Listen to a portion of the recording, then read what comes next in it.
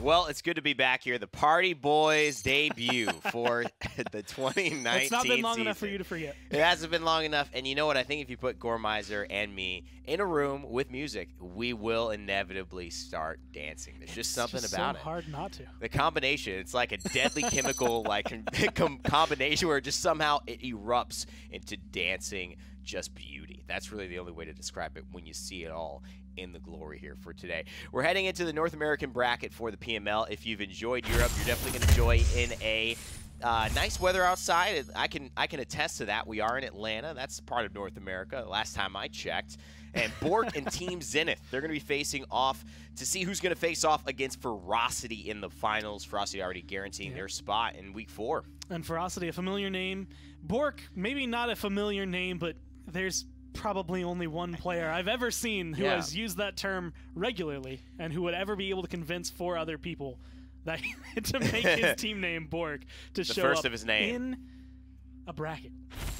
You know, some people give birth to dragons. Some people are the mother or father of Boorks, apparently. The father of Boorks. I think he has like this whole army, like navy. Army. Like I don't know what's going on. The Boork walkers. Every now and then, Bitey will just like send me messages in Discord, and it's like it will be his emotes, and I'm like these are. It's a dog wearing a bandana holding a machine gun. And I'm like, it looks awesome, but what's going on? Everyday Twitter traffic right there if you follow Paladins in their pros, especially with this guy at the charge. Let's take a look at the maps and see what this Boork army will be able to do and where they'll be getting going.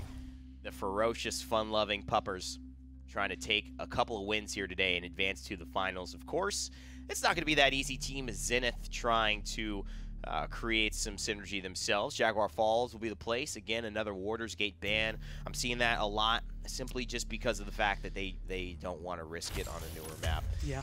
But we would love to see that one of these days, but we're going to have to wait.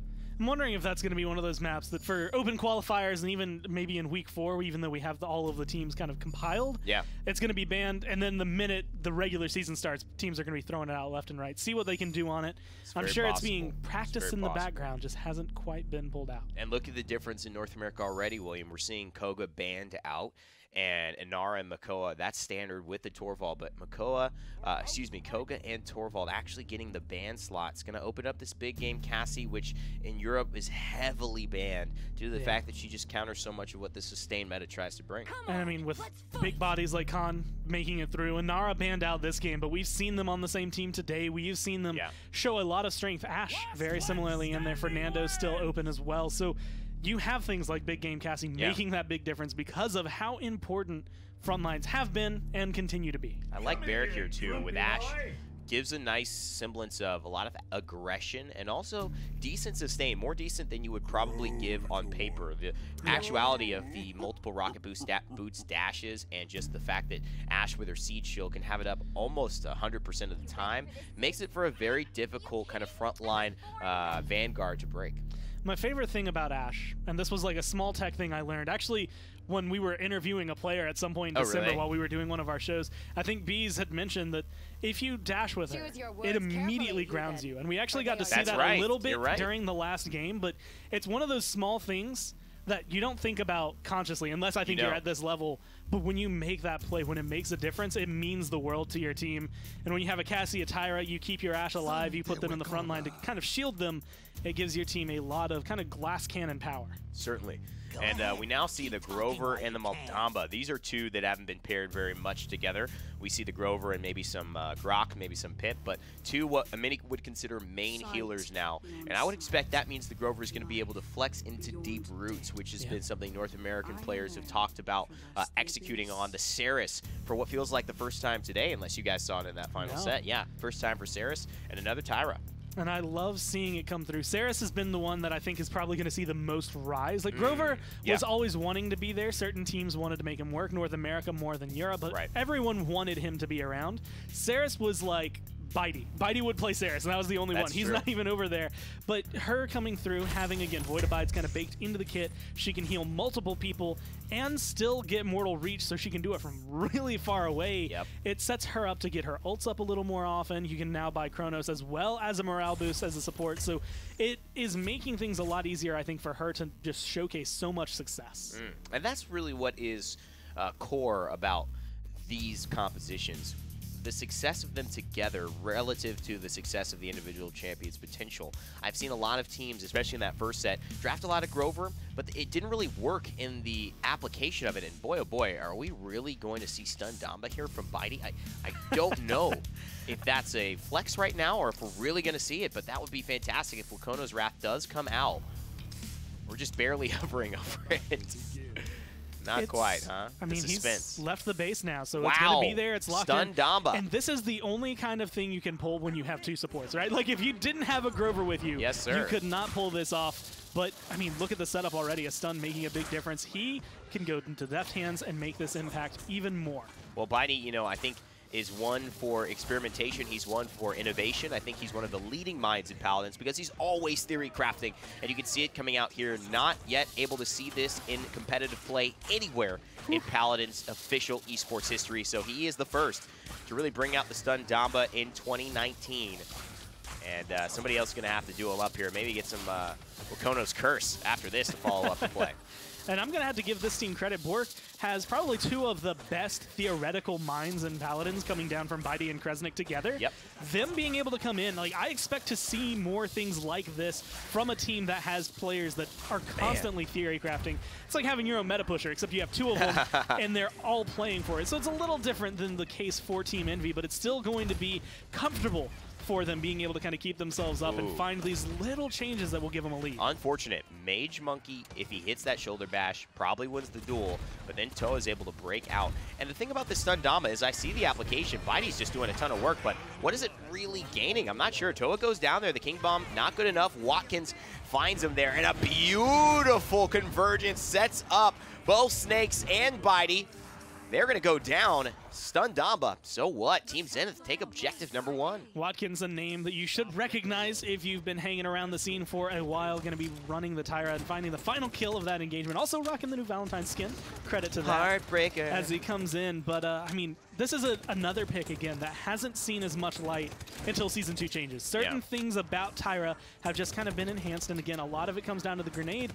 But it depends on your playstyle. Hunting Party as well as Big Game. Like, all three of her talents are going to be useful depending on the scenario. She is such a versatile pick now. Yeah, and I think a lot of people picked up onto the damage reduction for the nade launcher build, and people are running that quite a bit. I like the flexibility of Mercy Kill when utilized. And, you know, I think, you know, I love the way they changed that because I didn't really like the 2 iterations prior. I like the original Mercy Kill, but then once it got to max health percentage or something like that, I wasn't really a big fan. Now, Heartbreaker Tyra back in a position to be breaking some hearts and breaking some shields as Kresnik holds that one up on the con. Mage Monkey and the rest of the squad, Flame Effects right behind him, trying to push back this corridor.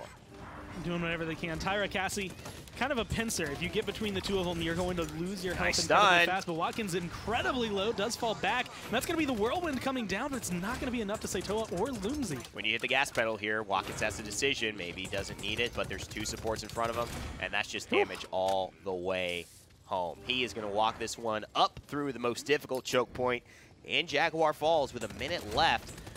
I was interested to see this Boork lineup, but oftentimes these crazy concepts take a minute to pan out in actuality. And this is actually one of those areas as well. You're seeing a couple of teams, especially being the first week of open qualifiers. A lot of people have been bouncing around, finding a home. You have to wonder how long they've been practicing together. Boork has been notable. Bitey has been one of the more notable players, even though he was always on a team that was relatively lower in the bracket during the PPL. This is his chance to shine with the rest of the squad. And as of right now, they're doing another good job being able to push back Zenith, something we haven't seen today, or at least didn't get to see out of Sour Team that often. But if they can hold, that's where it really matters. Can you get something meaningful out of this pushback? Can you at least keep them at bay long enough to make the timer go down?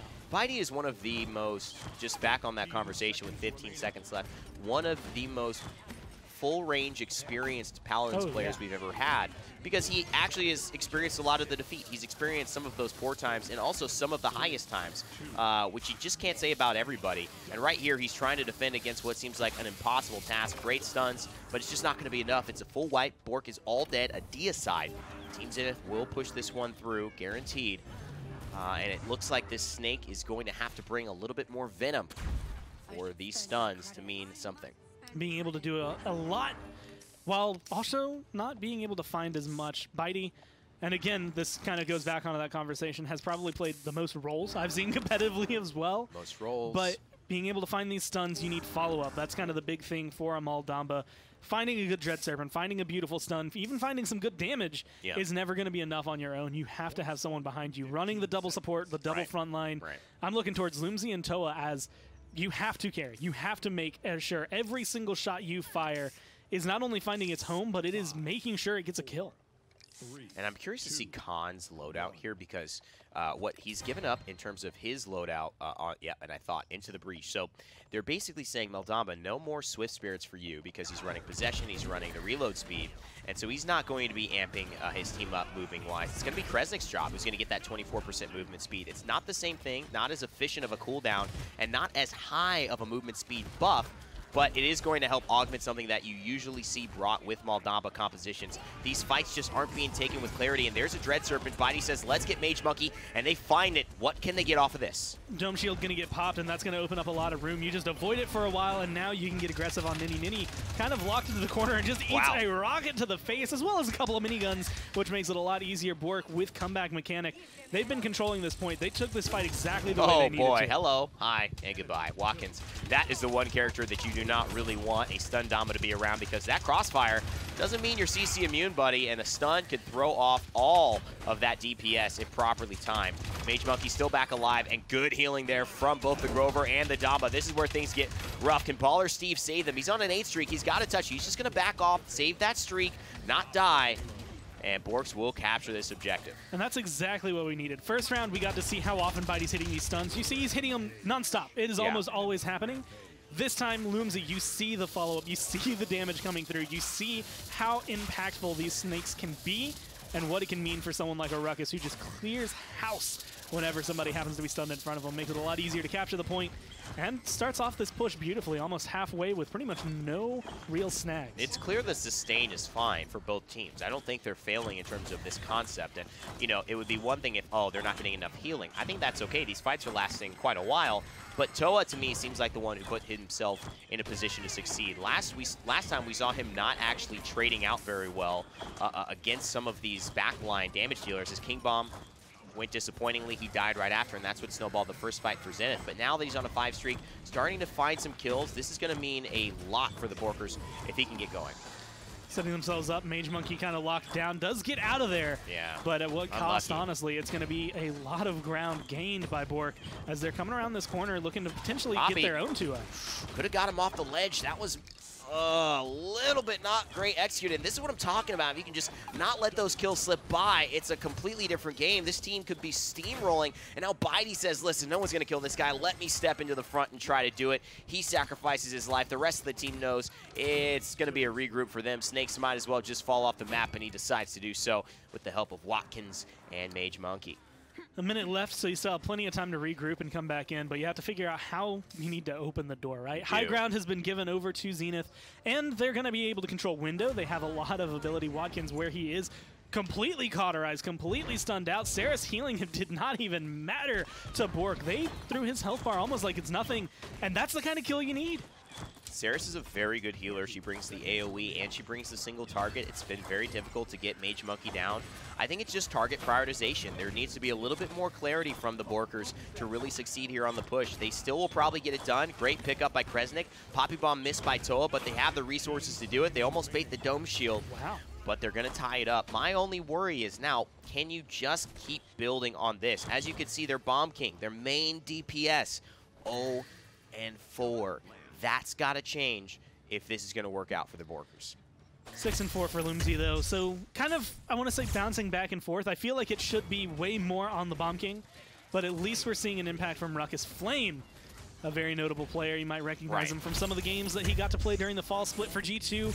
Still showing up, still doing really well on Cassie. Not too much of a surprise for anyone who recognizes him, although it is a little bit different because, again, you see him with a couple of players you would recognize, like Watkins, but a couple of names that you would only be familiar with if you're playing potentially either in the minor league qualifiers or in your ranked games. So coming in, being able to showcase, again, a lot of talent, but you're relying on, I want to say, 2 staple players making things work. Now, Bitey is invested into Deft Hands 2. He's already got 20%, so it's putting him stat-wise at 65% reload speed. That is going to have diminishing returns, so he's not going to have as much of that. Just one kill! Oh, beautiful stuff, Toa. You might have just made up for it there, essentially negating the Ashe ultimate as he pushes her out of the assert dominance range, makes her vulnerable, and they pick up the kill to the front line. And a beautiful set. 2 cauterized 3s online for the team makes it a lot easier to just stop this Seris from doing what she does best. And that's what's been locking them down so hard. Bombs are still flying, making sure they're in this corner. Yeah, Toa loses his life, but look at his team. They are built around this point. Unfortunately, they're going to get pushed back, and this is going to be the moment of truth. Convergence came through, and they're picking up some kills. And Flame and Watkins are really just outperforming on a DPS side. I mean, I don't know where this game is if they're not doing what they're doing. The front lines and the supports are evening each other out. Baller Steve, Mage Monkey, Ninny, they're doing well. I mean, so is Kresnik, so is Bitey, so is Snakes. I like the way they're kind of walking around these fights, but they need someone to finish. And right now, big game Cassie, she's just a beast that cannot be controlled. This may just be the reason this does not look like a good matchup, and maybe why Europe has decided to really keep her banned. And I'd love to be able to see, because it feels like she's gone into the Wrecker as well, which is one of those things that when you're looking at things, and it is Wrecker 2 right there, as well as some resilience for all of the team. But the Wrecker is the thing that's most notable. Everyone else has cauterized, but this is a, I'm going to kill Ruckus. This is a, Ruckus is my target. If he gets in front of me, I've got big game to deal with his health, and I now have Wrecker 2 to deal with his shielding.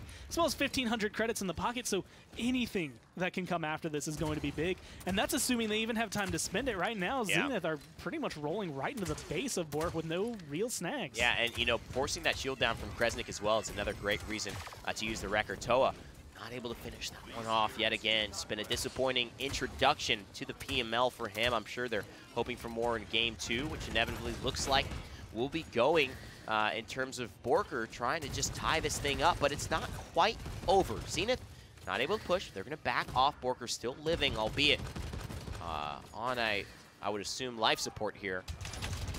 And have to get something going.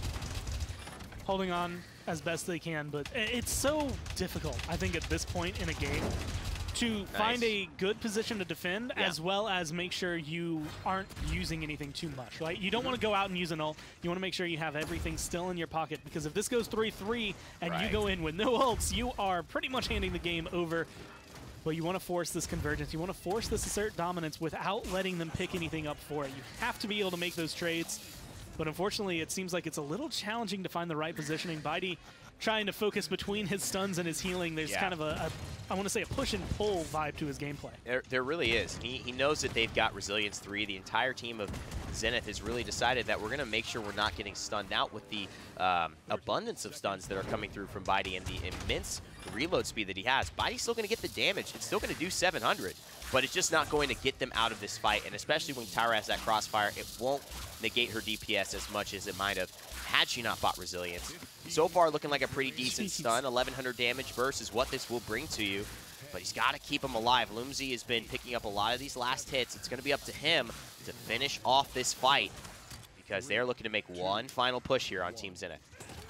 Grouping up around the payload, overtime's going to start ticking, and this is going to be pretty much the death barrier, right? You're going to walk in, you are between two very, very close walls, and everyone's going to be looking for you, but the firebomb's going to come out. The damage is so far so good, but no one's fallen either yet. Mage Monkey, Ninny both going down, and that's going to be more than all she wrote. That's the front line's gone. No one's going to be able to stand on that payload. And Lumsey gets Watkins. Bitey finds Ninny. There's a lot of damage coming from, you know, unusual sources, and maybe that's the game plan. That's how you might be able to do it to really find some success here, getting some kills from places they don't think they should be coming from. And I'm actually really happy. Not only are we seeing Bitey, I want to say find success, kills with this kind of loadout, but you're also seeing what the mindset behind it is. Every single time during that, like, minute we watched him, fire one shot, throw a stun, fire a shot, throw a stun, and more often than not, he's double tapping people. He's hitting them for a good chunk of their damage. If it's a Cassie, if it's a Tyra, they're half health all of a sudden. They get taken down, and even though his healing isn't at the top of the charts, I don't think that's his goal. I think that is where the Grover comes in. His focus is going to be that utility. He is just a stun machine. Yeah. Grover already showing a couple of axes onto the point. Ninny could be in trouble. An early dome shield just to secure it might come out here. You'll see Kresnik and the rest of the boys just rotating, holding down this left side. Nothing to be afraid of quite yet, Gore. Both teams just feeling each other out. 18% picked up for Zenith, but it's not really enough of a lead to feel comfortable trying to figure out how to get into this room without giving away too much. Dome Shield is available. Oh, and pulls a lot! The kills, but they're not going to be able to go through. Into the stun! And that's going to be at least 2 kills. Oh, we're playing Smash Bros. Here. We playing Paladins, the combos, baby. Take me back to Genesis. These guys are going in, and that is what Saris and Ash can bring to it. Oh my goodness, what execution. And you gotta say, Boork kind of let themselves be executed on there, all grouping up in that room. And now it's looking hopeless. The Dome Shield just to secure it. I don't know how long Kresnik is gonna last. This King Bomb is not gonna blow much up, but he does find one. If he stays alive, it could be big, but he goes down to Mage Monkey. We do have Hexafire coming through, trying to find whatever they can. The kills are looking big. Watkins goes down. That's 3 That's huge. For 1 overall. Zenith have to give up the point. 99% picked up for them, though. And with 1% of a tick, that's all they need. But the dismounts are coming through. The control is coming through. Boork, they have reestablished themselves. You need a good zone here. All the ultimates have been used, but they still have the whirlwind for Boork. Things have turned. Tables have been lifted and uprooted, and now Grover trying to just keep everybody with some strong roots into this objective capture, because if they step off for even a moment, it's going to be teams in this game. The whirlwind goes through, keeping everyone nice and healthy. Flame Effects is still there, though, and they're worried about that big game. Cassie doing whatever they can. Axes are being hurled. This is going to be the fight that matters. Can Flame find the kill? No, he gets pushed out, stays alive, and he's going to be able to loop around the side trying to find the damage, but the control is in favor of Boork right now. They're the ones on the point. Watkins trying to finish it off as well, but I think it's going to be Boork who do it. Oh my goodness, the turnaround. And at the end of the day, the Saris spray is the last word said in this one. They make up for what was an unusual start to that round and an unusual composition, and find the win amongst the odds, against the odds, truly. Great performance there from Boork to tie it up. And there were a lot of things where it's like, okay, is this going to work? Like, you could see them formulating, like, let's try this out, see what happens. But once it hit that 3-2 mark, or that 3-3 mark even going into the last round, a lot is going on in their mind. And they make a huge misplay. Like, that, for all intents and purposes, was not their game. They have 2 people get stunned, immediately killed off at the beginning of the round. It is only the fact that it is a tied score. There's no comeback mechanic for either team that even lets them start the beginning of a fight back. And you got to say that King Bomb from Toa as well finds a kill, helps to set up another one and get some stuns off so that Loomsy could pick up another kill. I mean, you know, you look at the stats to KDA's, not everything that matters there. There's a lot more that says the story of how he contributed to that team's win. As we head into maps for Game 2, I'll be excited to see if we see more wonky stuff, or if it will continue more traditionally here at Paladins. But it's Season 2, it's 2019. Throw everything you know out into the water. We're in a new game here, apparently. I mean, everything, especially with the way that game went, it's kind of up in the air. It doesn't necessarily matter who's finding all of the kills. It just matters when you're finding them, as was showcased by Boork. And now you're going to Stone Keep. A lot that can be similar, as well as being different. The point a little bit more open, and by a little bit I mean a lot. There's way more opportunity to shoot from a high ground from far away, to kill members that are standing on the capture point, or to flank around. You're a little bit more covered, just similar to Jaguar Falls. So some push, some pull, maybe some changes coming through, but Boork, I think, have the mentality behind it. I don't know if we're going to see Damba Stun Machine Part 2, but it could always come through. No, it did feel like they're willing to do those things and throw people off. I'm sure Zenith have some ideas that Bitey is going to do something interesting or unique. Every team that he's ever played on has always had a unique approach to Paladins. And so I would expect nothing less when this PML team is competing for a spot in the PML during these qualifiers. However, the way that it's showing up could change depending on game. You know, you see the Grover Ash here.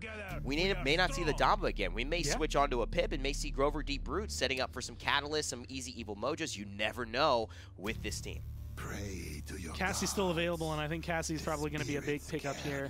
Potentially a Leon as well, but something to deal with the health bars, the shielding, the damage that needs to be dealt in order to kill an Inara and a Fernando. Koga being hovered over was banned last game.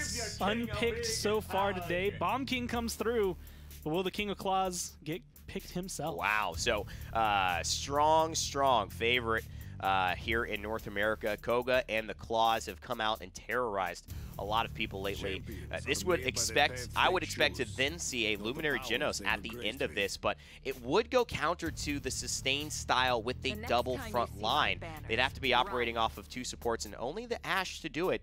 Do they feel confident enough with the Koga Claws without it being augmented by a Torvald or a Genos? And they do.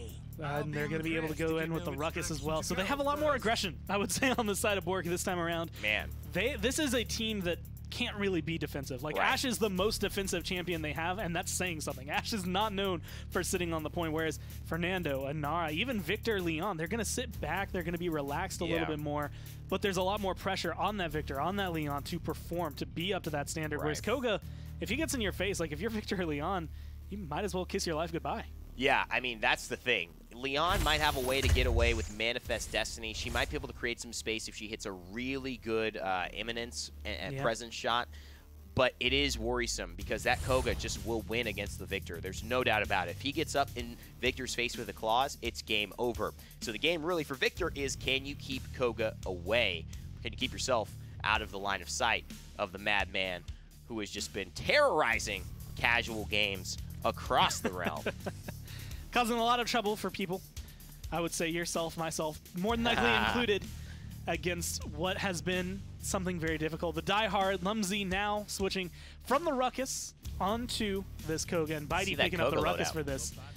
I'm curious to see if he's going to be as focused into the claws, and so far it seems like he is looking towards that stance. Ooh, I like it. Okay, so for the speed boost on agility, a little bit of health, but really going for a little bit of jump height, and then the maximum amount of just damage lifesteal. That's the big key there. And what you're going to see is some of these skewers used for some vertical mobility, not all the time, but you will see it sometimes. Koga is not invincible. This is not the best spot for Koga, but because he's getting healed, it's okay. He just doesn't have a great health pool. 1950 puts him on a very low side for a damage dealer, especially in comparison to a Cassie. But here's the benefit of it, the range that you can get from this thing. Koga is not only a melee threat, he is a distance threat as well, and Baller Steve is in trouble. He knows it. It's a full wipe. Welcome to the Koga Claws, everybody. And it's looking beautiful. And again, his loadout focused on keeping himself alive, plus the healing that's going to be coming in from the Grover. Like, everything that's kind of piling onto this Koga is just focused on high damage output without losing pretty much any of your life. I mean, I don't know if I've seen him drop below 1900 much. No. And if then, it's not gotten below 1600 for sure. With everything going his way, even though it's such a low health pool, he's comfortable. Yeah, I mean, with healing, that's the thing. You play Koga by yourself. When you're in your casual games and this Koga's doing this, he's not getting pocket healed by a Maldamba or a Grover.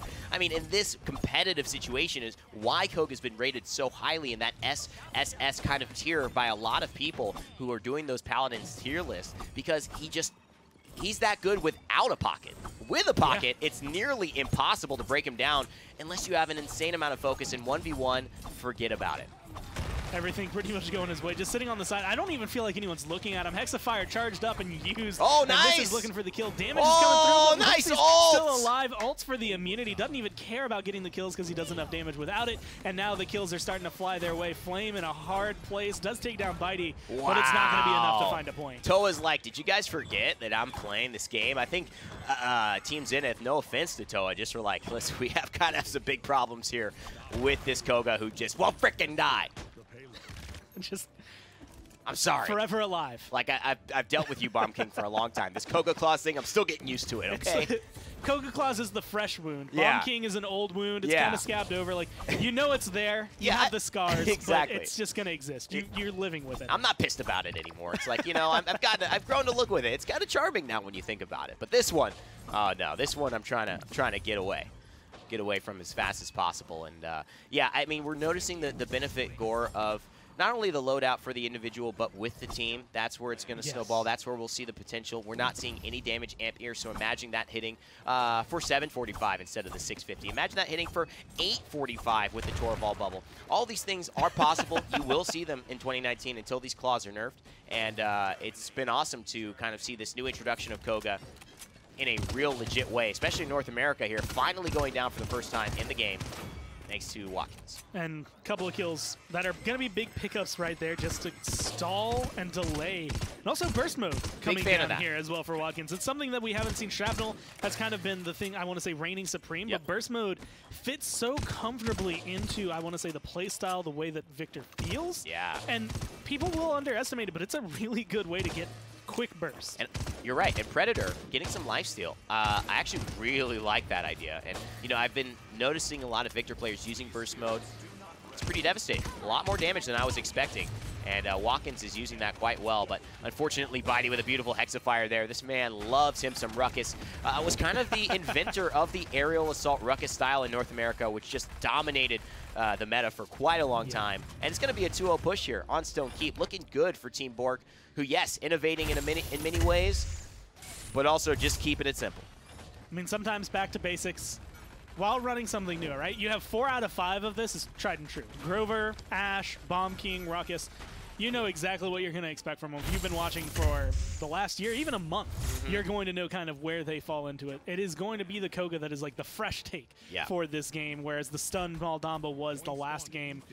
And Koga, I want to say, working a little bit better than the Stun Maldamba, at least in terms of control and damage, but it found its place in this role. And of course, Toa this time, I'm going to give him a lot of credit, too, having a much better performance this time around. I agree. I mean, I think a lot of it is because the pressure isn't on him. In that last matchup, it was either Ruckus or him who were pretty much getting kills. And I think now you have, obviously, with only one support, the option to flex another damage dealer, and that is relieving a lot of the pressure from BK, who, admittedly, unless you're playing that chain reaction style, the way we saw Simsaloo play it, he's great damage, but it's not as easy to confirm kills with this high sustained, super tanky meta, very much like the Koga, who can do that pretty much no problem here if he gets into the back line. 66% for Team Zenith.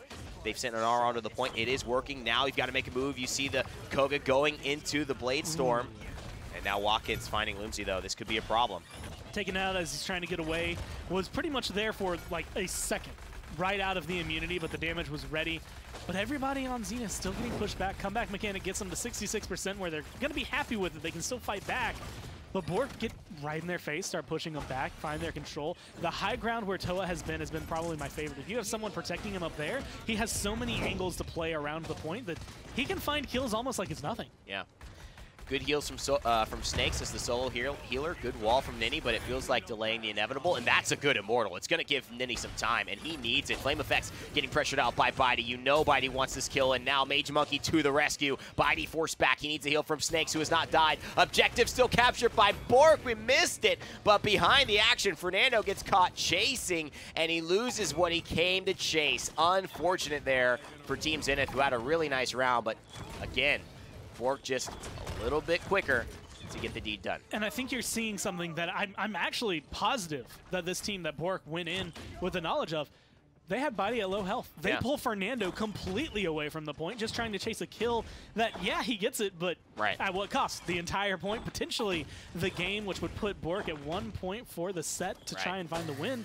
And then they do it almost immediately again. You see Toa get low, and he pulls Fernando out. Mage Monkey is starting to chase a couple kills that maybe he shouldn't be. Yeah, I think it's frustration because when you see front lines operating in that role, it's very difficult.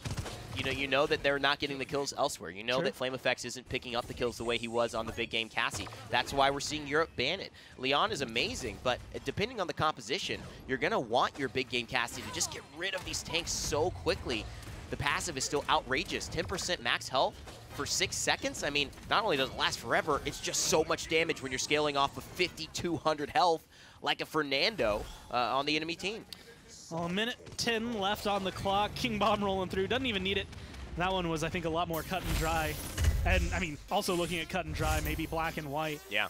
The Inara in that game, Ninny, kind of virtually impossible to find because he was dead for a majority of it or knocked away from the point. One with the versus ground. What we saw earlier where, like, Ovim is dominating on this. And that's kind of the difference in playstyles. Inara has been touted as this amazing front line, but you have to have the right back line for it to work. You do. Let's take a look at the post-game stats here because I would be interested to see some of the damage output, some of the healing numbers as well, comparatively with the Grover and the Maldamba. And you can see Grover beating out the Maldamba there. Baller Steve, though, doing a good job to even stay in, I think, comparison with him. Toa finally gets himself in the top damage conversation, at least for his team. Watkins takes that one, however, for the total of the game. And I like the fact that the healing is as close as it is because it kind of showcases that it wasn't really lost in terms of healing. Sometimes we see games where it's like 128,000 to 30,000. That is a very vast, but 105 isn't far behind, especially for a team that got 4-0'd. It is in terms of the damage. When you're looking at 48K coming down from Flame, even though he's still finding a lot, even though he's applying pressure, he wasn't as important, I want to say, as Koga was throughout the entire game. A lot of pressure that came down between him and Toa that just opened up the doors. Yeah, I mean, when you compare it, right? 1,200 damage as we take a look at map 3 from a Leon hitting a max distance presence. without any anti-heal because that's not on her kit anymore. It's not the same as a Cassie who's able to then, with a disengage, every single basic attack. I mean, say Presence has to wait 1-2 seconds. That's a fast reset of that cooldown. Every basic attack hitting for 1200, basically, you know? So at that point, I think you realize why Cassie's being banned, why Leon is acceptable sometimes in these matchups, and how it can be very difficult if the angles aren't right and you can't burst somebody down quick enough with these high-level tanks and these big healers.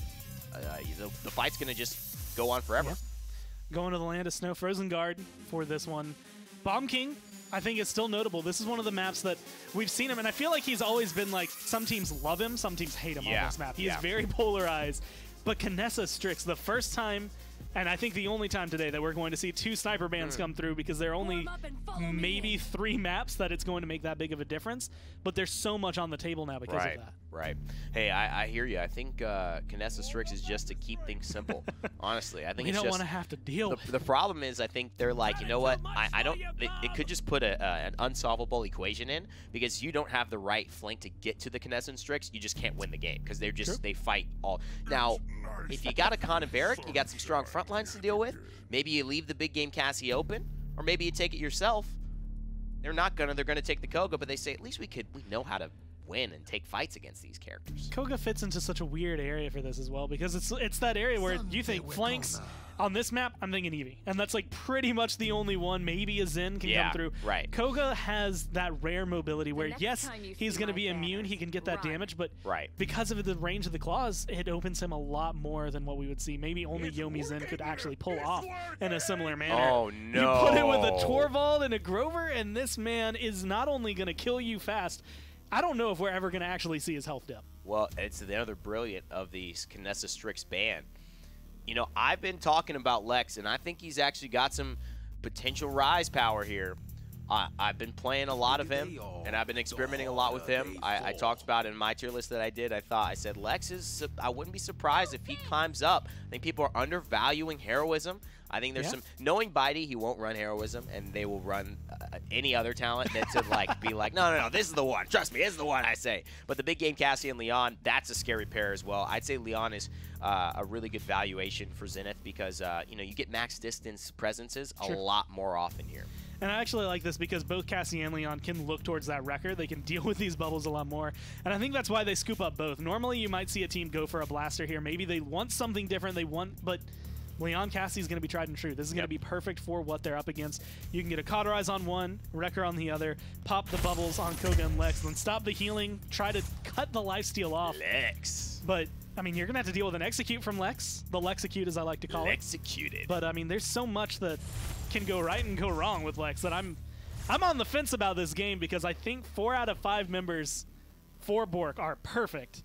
Lex is in that area where I'm much like you. Like, I want to see Lex be successful. Right. I just haven't seen it yet, so I'm very timid about it. You know, he's such a unique champion, and yep, it's Discovery. I knew it. I knew Bitey was just not gonna. There's no way. Bitey had to do his own thing and be like, no, this is the play.